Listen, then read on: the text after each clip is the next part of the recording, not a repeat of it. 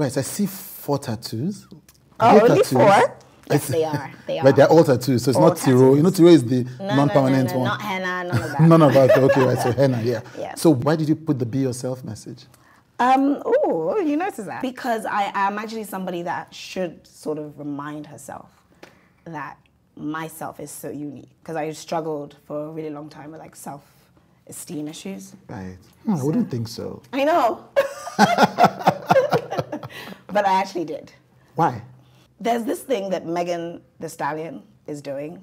I don't know what it's called exactly, but she says it's along the line of tough girls have bad days or something, or baddies have bad days. And I feel like that's what it is. Like people, like just how, as soon as I said I actually do have self-esteem issues, you're like, really? People are very quick to put me in a box, and they're always very quick to sort of believe that I couldn't possibly have self-esteem issues. So I had to give myself that reminder that I should always be myself and always remember that I'm so unique and I'm special. Yeah, that's a difficult line to walk, where you're having to remind yourself that everybody thinks that you wake up every morning and you're a lion. Yeah. Yeah, I like that you said lion, because I am. I'm a Leo. Yeah. So literally. Apart from reminding yourself, how do you manage that constant struggle? Because we do need to be weak sometimes. We do need to lean on people. So how do you manage that struggle? I'm a very tough love person, you know.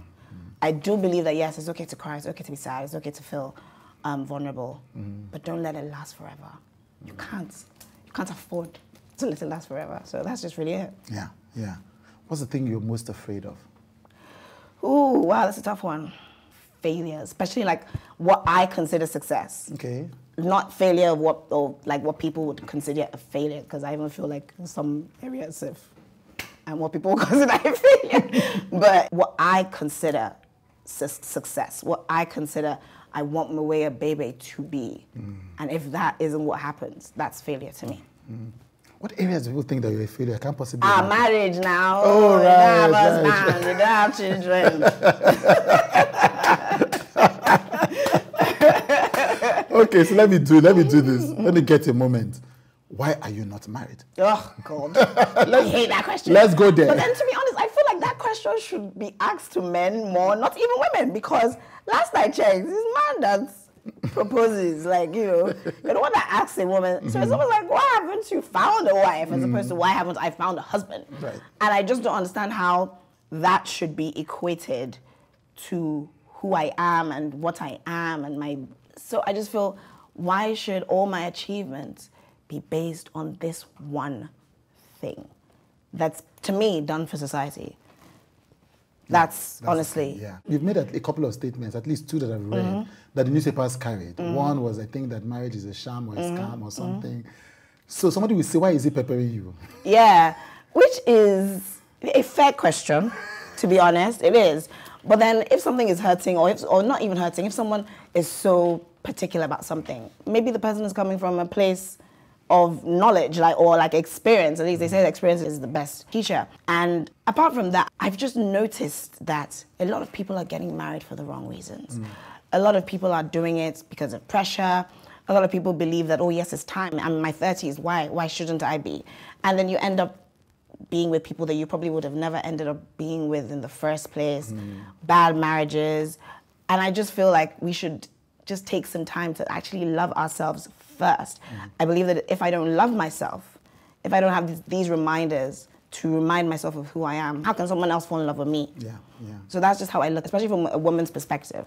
And that's why I'm particular about women going into marriages and, you know, just going into it because of the pressure. It has to be deeper than that. And I feel like a lot of us are not thinking about it. We're just thinking about the wedding and, you know, the honeymoon. Yeah. But marriage is so much deeper than that. I know. So, I mean, I don't want to ask you too many questions about, you know, so that it's not as if you are defending this point of view, but it's really confusing to me. Like, I literally had somebody, because I'm not married, and I had somebody close to me, I don't want to put her on the spot, and say, you know, you need to get, and I'm like, but you just told me the story of 3 people who are dearly, and I'm married. When marriage works, it's a beautiful thing. Beautiful thing. I've seen some marriages that I love. You know, but I'm like, you just told me about these 3 people. One of them we knew about, the other one we didn't even know.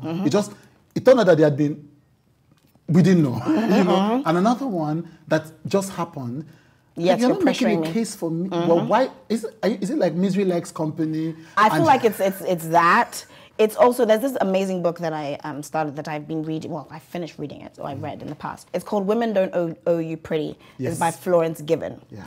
And in that book really sort of, in a sense, changed my perspective and my mind. Because being a natural rebel, it's easy for you to, yes, be the bully, you know what I mean, and you know, say, oh yeah, you're choosing the easier option by deciding to be in a marriage where your husband is beating you. But at the end of the day, when I read that book, I realized that it's actually very important for you, if you want to change society, you've also got to understand why people are doing what society wants. It's easier at the end of the day. It's easier for a woman to settle down, get married at 25. At least her parents will not be disturbing her. People will not say, go and marry. Like, it's easier to go that route. But if you as a woman have decided that that's not necessarily what you want for yourself, you can't now start to look down on women that want that. And that's really it. Yeah. So it's obviously easier for your friend to encourage you to get married. So yes, it's a mixture of misery loves company, and it's easier to follow society. It's easier. It's not for everybody. Not everybody is supposed to be rebellious. Yeah. Yeah. And at the same time, not everybody is supposed to get married. Not everybody is supposed to have kids. Like, it's just what it is. Yeah. Yeah. So I feel once I read that book, I realized that, yeah, all these statements will constantly come because that's what society wants and that's what society has dictated. And it's easier to follow that path. But I don't believe in things being easy, so I'll be a rebel to the day I die.